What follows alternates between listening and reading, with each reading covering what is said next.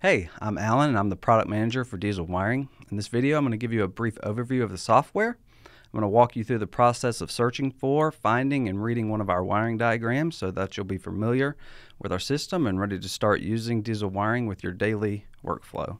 To start, you're going to want to go to dieselwiring.com. This is the homepage here. You'll see this Wiring Simplified. You'll see the Start for Free button. Once you click this button, it'll prompt you to make an account. Since I already have an account, it's going to automatically log me in. So then here on this wiring diagrams page, you'll see the multiple drop-down menus. We set it up this way we try to make it as easy as possible for a user to find what they're looking for. We know how difficult and annoying it can be to find the exact diagram you're looking for, so that's kind of why we structured it this way.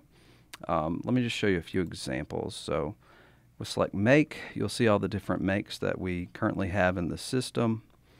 For example, I'll select Detroit, then type.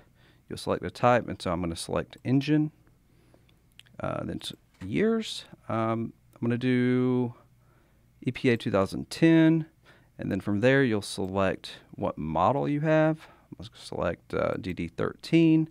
And then you can pick what type. So if you want to look at the diagram or the component locator. When you select each one, it gives you a little preview here to the right about the file you selected. That's the one for the diagram, and this is the one for the component locator. And it's structured that way throughout every model. So aside from just engine stuff, we also have some cabin chassis stuff.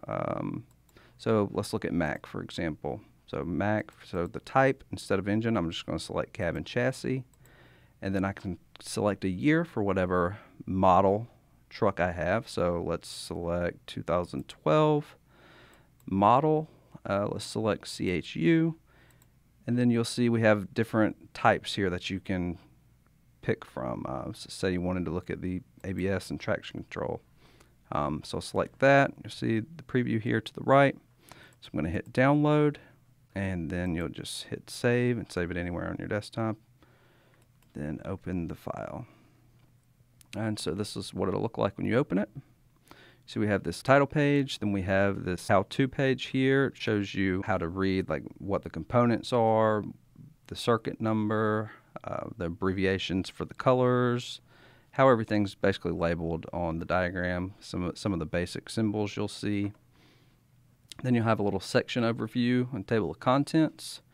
And one cool thing about them is that these are hyperlinks, so you can click them to navigate easily where you want to go. So if I click on anti-lock brakes and collision avoidance, it'll bring me to the subsections for that. So I'll click on Bendix Success or 6M Hill Assist Switch to look at that, and so boom, it takes me right to it. If I wanted to go back to look at something else, I could hit this return to table button, return to overview.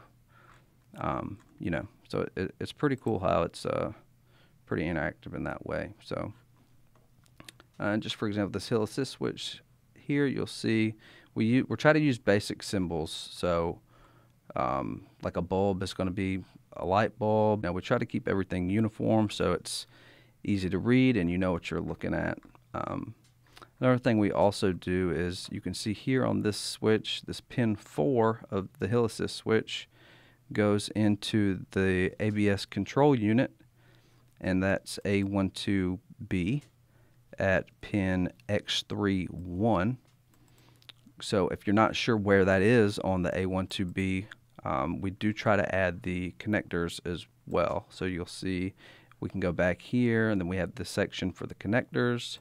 So we can click on A12B X3. Pin 1 here is the electronic control transmission. It shows the circuit number as well. So that's a pretty nice feature as well. So let's go back out of this, back to the home page.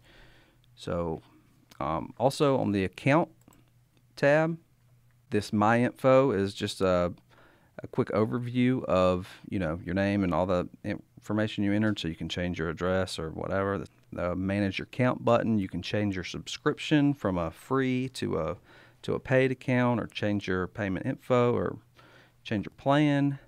One really cool thing is this My Documents tab here. It's going to list every document you've ever downloaded.